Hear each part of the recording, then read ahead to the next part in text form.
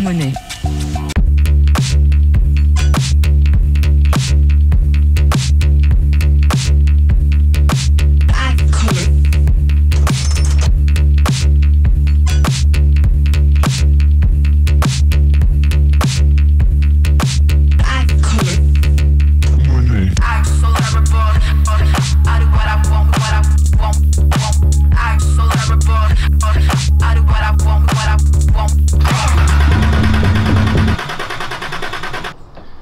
Yeah, this is a big problem.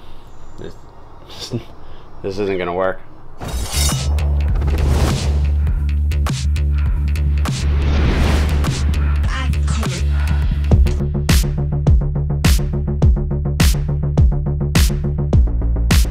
Now we find out if the filler neck leaks or not. There we go. Despite what you guys may think, this is our first ever engine swap. And because of that, we reached out for some help. I was able to get a lot of help from Mr. Clinton Penner, as you guys probably know as Dirt Garage. He spent some time with me on the phone labeling all of the 3.4 wires that I would need to run in the Chinook. We're basically making a standalone harness so we can keep all the Chinook wiring factory and all of the 3.4 wires that we need factory. I then got my buddy Jeff down to the Chinook to help me put it all together, and we just ran some dummy wires twisted together to test everything to make sure that it was going to work. And that's what we're doing now. And then I had to prime the fuel system. Sacrifices. Yeah. You said it was going to be an intimate relationship with this Chinook. I did. There's a little bit of fuel on this line. Yeah. It's got air before the pump. Oh! Oh yeah. Pressure? Oh, there's fuel in my mouth. Oh, I actually swallowed some, unfortunately. That's a bonus. We are officially primed. All right, first start ever. World's first Land Cruiser Chinook. Runs for the first time. All rise. Yep. Nope, not on the key. Did we? Did you lose a wire over there or something? We probably lost a wire. Constant.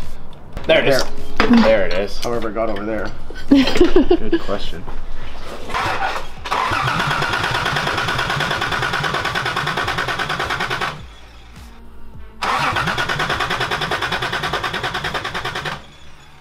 Okay, now that the ECU is plugged in. We're gonna try again. Ready, Jeff? Got to give a big shout out to Jack Perry for realizing that not only the ECU but the body harness was not fully plugged in. Yeah, we didn't unplug anything else. Let me do my rounds. Yeah, we didn't really do that. There's too much excitement. Tight. Everything over there good? Yeah. Yeah, we still got our little dude. Let's try it. Okay. Ready when you are, Jeff. Fuel. Crank.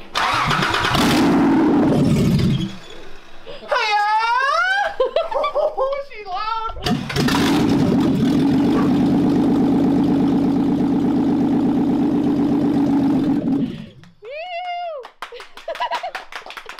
Yay!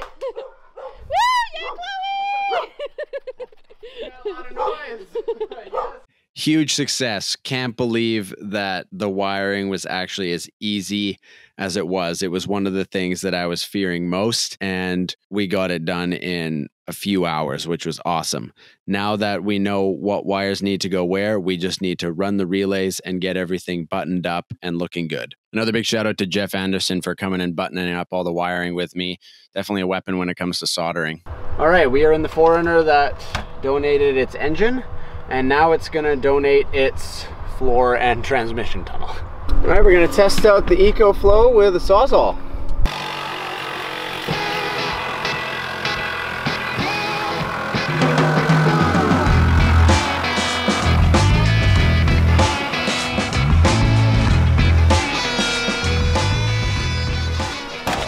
So after spending all this time cutting out the 4Runner's transmission tunnel to use in our Chinook cab, I quickly realized that it was going to be just as much, if not more, work to use this as it would be to just make a brand new one.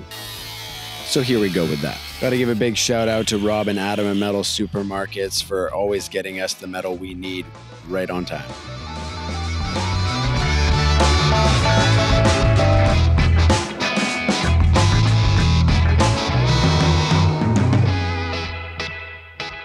If you've been around for a minute, you know that we've been busting our butts to meet our deadline on November 7th so we can get to Denver, Colorado to meet one of our new sponsors.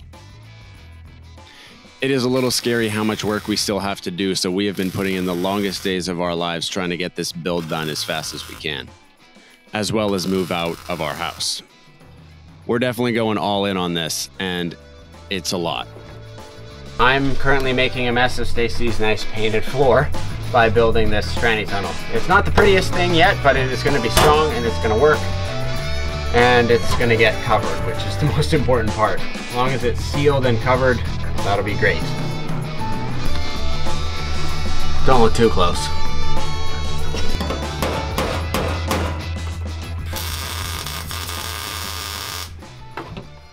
Flooring professional here today. She's also the sewing professional. Sewing professional, flooring professional. She's also a professional chef. Handy woman. Handy woman. Good to have around. Great to have around. Don't find them often. Company is 100 out of 10. So the Chinook Speedo cable is a manual Speedo, and the Speedo from this transmission, 93 R150F, is a digital Speedo. Cool piece of information for you guys. You can swap to a manual Speedo cable from an older truck. It's like a W56. And what's even cooler is the Speedo cable actually plugged from the Speedo cable from that W56 plugged into the back of our dash in the 76 Chinook, like the factory dash, which was just wild. So we're gonna have a Speedo in our dash. Whether or not it's accurate? It may or may not be accurate, but it'll move, which is cool.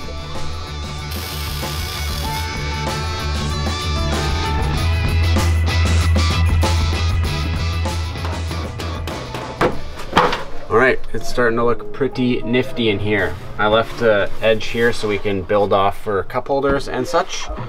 So along with our brand new brakes, we are doing 100% brand new brake lines. The 80 series uses a banjo bolt at the caliper, and I bought brand new banjo bolts, which were 10 bucks a piece, but I wasn't about to put a rusty bolt on our brand new calipers. So we got brand new brake lines. We're running it to little question mark I bent here on the hard line, and then on the factory these are rubber, but we're going to run stainless braided extended lines because we're big flexy guys. And then this will get mounted somewhere here and go over to the master cylinder. So we're going to put this guy on right now.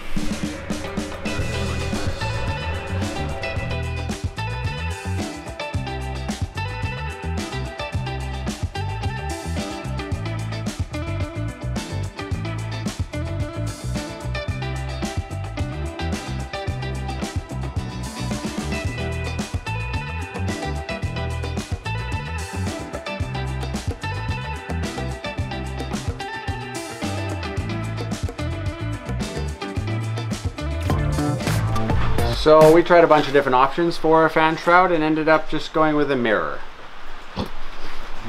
Just kidding. This is a universal. This is a universal fan shroud from Amazon, and we're about to see if it's going to work.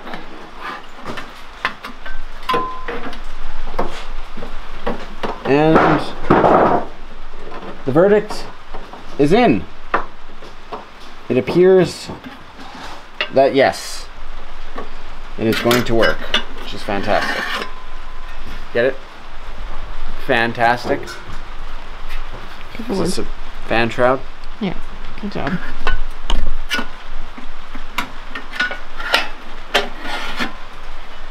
It's funny, right?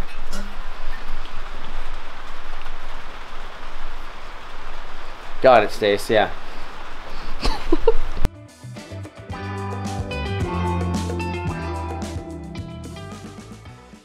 It was getting to be about the time that we needed to flex test our new house. But before that, we had to make some cuts.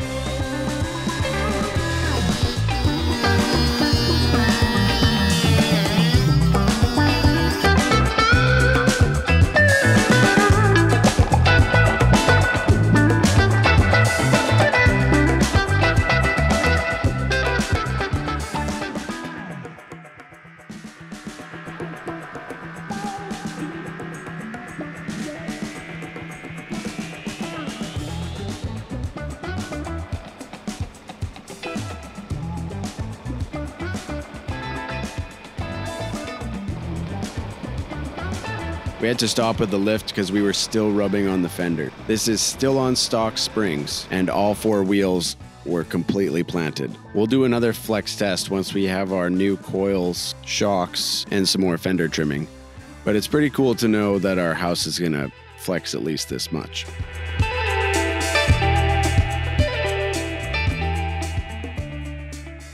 We just finished making our battery tie-down strap. We used the factory little screw that hooks into the fender, and we've been struggling to figure out where and how to attach our coolant reservoir.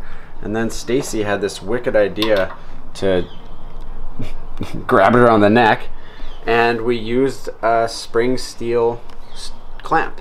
So it's a factory Toyota spring steel clamp, and we just welded it to that, and you just pinch these and it holds our coolant reservoir nice and tight.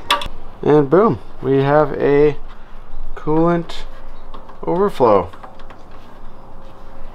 How thrilling is that? We are going to run the factory air box. We're not going to use the cone, which you may have seen in our last video. No cone. We decided this is going to be better dust protection, also just easier factory replacement when we have to replace air filters. Just have the nice paper filter. Doesn't look as good, but that's okay. We're definitely going for function over fashion. Over fashion. Function over fashion. So we just use riv nuts. Actually, we just use riv nuts here. This one is actually not going to clear the hood, so we're going to have to take the grommet out and just screw that down. But yeah, nice and secure. Just got to, you know, meet the gap, and we're on our way. So we've been working on a custom steering shaft. Jason did this last night. I'll just show you what we've got. So this is obviously the steering column out of the Chinook, and we need to connect it with 2 mini U-joints to the steering box on the 80 series chassis. So this is actually from William. This is out of a 2nd gen Tacoma, and what we did last night is we sleeved it and plugged it onto this plate that we CNC cut to match this. So this actually has a solid plug, like a solid piece of rod that goes into this shaft, and then we welded both sides of it and to the plate.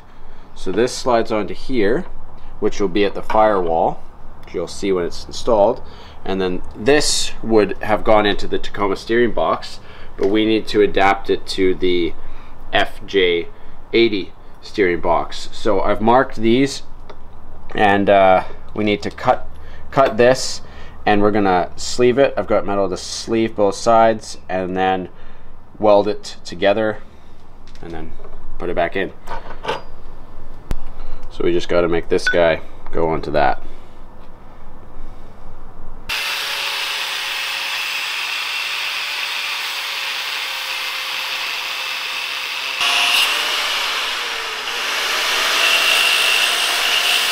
Is the sleeve. It's not going to go that far. I got to cut this bevel off. It's going to sit right here. This is actually a gusset from a trail gear shock hoop kit.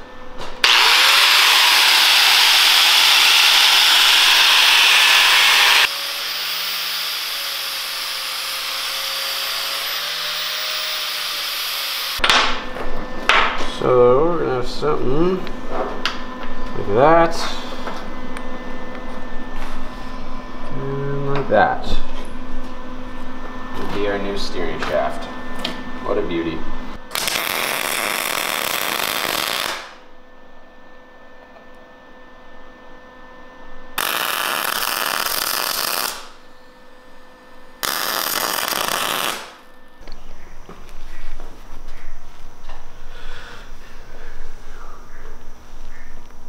Cool.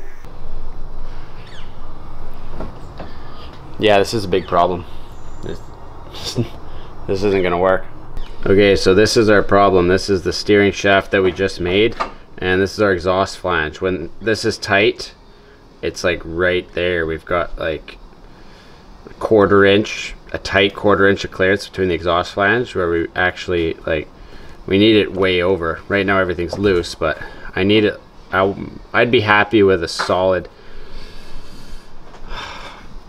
like big half, more like 5/8 clearance there. I'd be happy with that. To get that, we're gonna have to do some interesting stuff though. What needs steering? We're gonna have to, oh gosh, sorry, it's too dark. Someone might complain. We're gonna start by trying to just make all of these holes a little bit bigger where it bolts to the firewall. We're gonna make these just like an 1/8 bigger and then get bigger washers, and then we'll try that. Make it bigger so we could pull it over to the driver's side a little bit. And now we have overexposure. Just kidding. Now we have focus. Now we have a decent amount of clearance. We got, I know it's kind of hard to see on this lens, but oh, maybe through here, yeah. Now we have well over 1/2 inch of clearance. It's a tiny bit tight there, but that's honestly the best we're gonna get.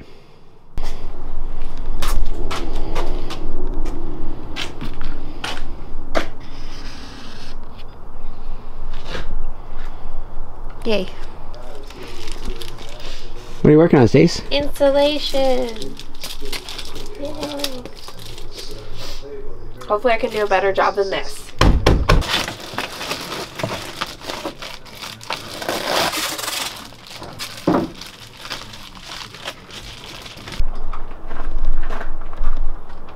The goods.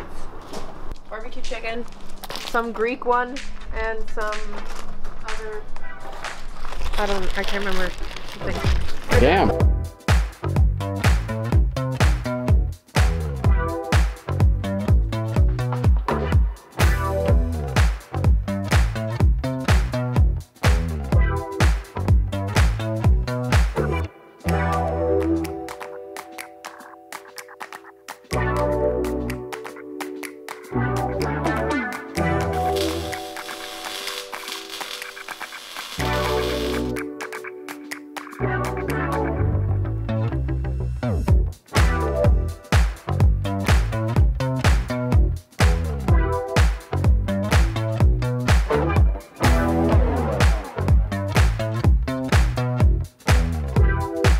Weeks ago, we reached out on our Instagram story asking what you guys thought we should do for running OBD2 sensors so we can have all our gauges and analytics for the engine displayed on a screen.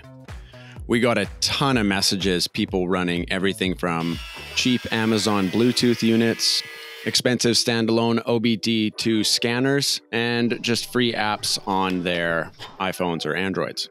What we ended up going with is this Android double DIN deck from Amazon, and we'll be able to run the Torque Pro app. So we will have all of our gauges, RPM, water temp, fuel, everything displayed on this double DIN deck wirelessly from a Bluetooth reader that will plug into the OBD2 plug. This is a great option for us because we won't need to have our iPad permanently mounted. We'll be able to use it separately for drawing and maps, and we'll also be able to download apps onto this deck like Gaia for GPS and a ton of other things. We didn't have to drill any new holes.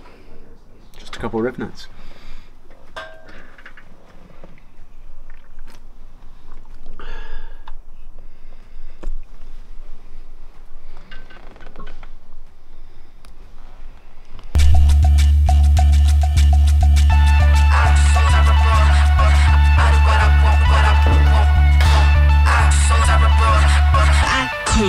Money.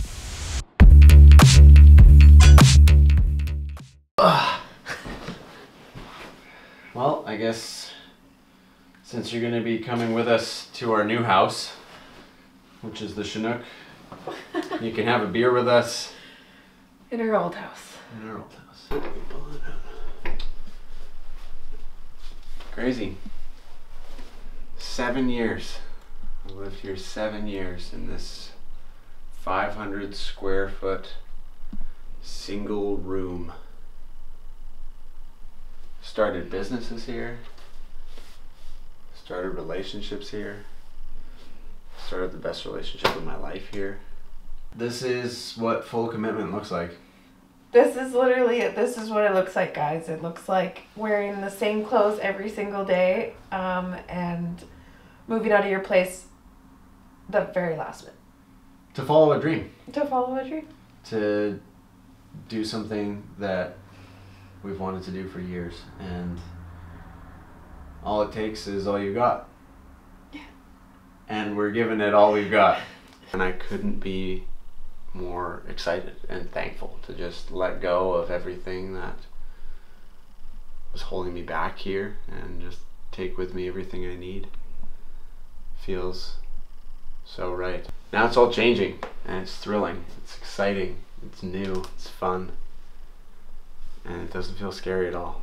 It just feels right. You can still see the two handprints very faintly right there, the very first time that I walked in here.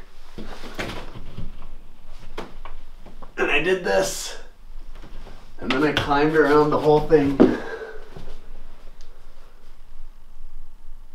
and I was like, yep, I want to live here. And now I'm saying, yep, I'm ready to go. Cool. Every time I've had radical change, I've gone through radical transformation, and that's thrilling. So, on to the next. Let's keep going. Full faith forward.